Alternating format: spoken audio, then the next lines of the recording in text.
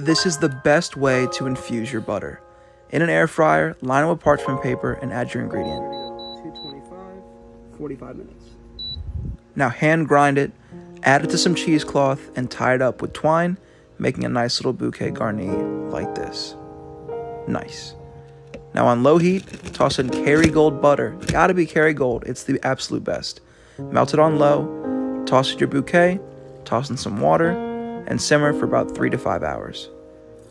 Now go ahead and strain it, scrape out the bottom, and squeeze out all that goodness.